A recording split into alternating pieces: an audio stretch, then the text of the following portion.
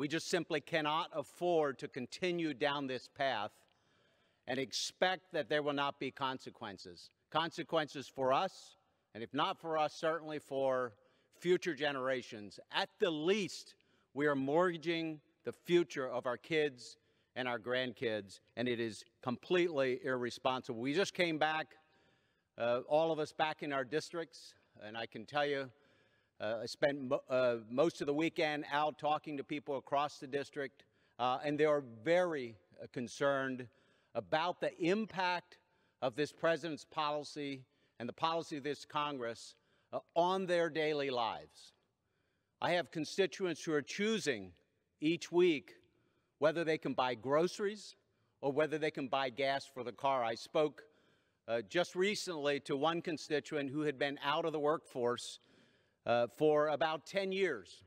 This individual, by the way, had 13 kids, which I thought was amazing, but he'd been out of the workforce for 13 years and just took a job because he can no longer afford, he can no longer make ends meet because of the policies of this president and the rising prices that have been created by the policies of this administration.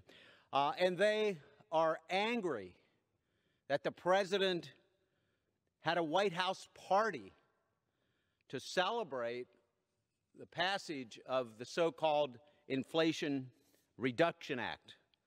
And this celebration, of course, just recently was broadcast amid a backdrop of the plummeting stock market, and upon the news that morning, just that morning, of another month of record high inflation.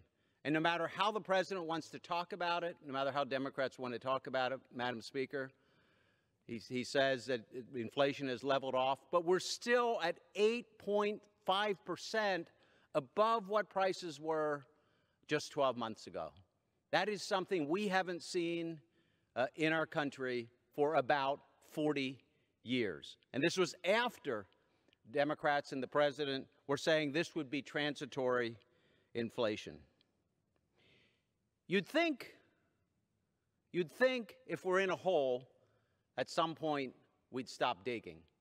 But instead, the president, congressional Democrats, while they're patting themselves on the back, continue to spend taxpayer dollars. Just last night, President Biden was on 60 Minutes arguing that he deserves some credit, again, for his fiscal policies while inflation is at another 40-year high. The president speaks fiscal responsibility, yet every action that he takes only balloons our debt and balloons our deficits. It is far past time for his wasteful inflationary spending agenda to come to an end. The American people, the constituents in my district, can no longer afford the policies of this administration.